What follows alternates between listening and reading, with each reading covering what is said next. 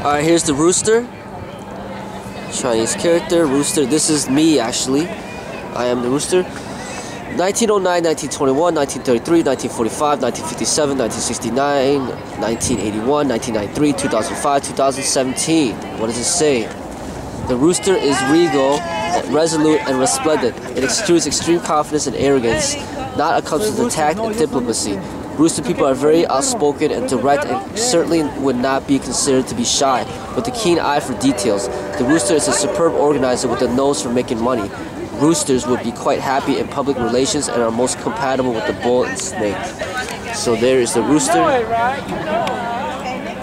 There it goes.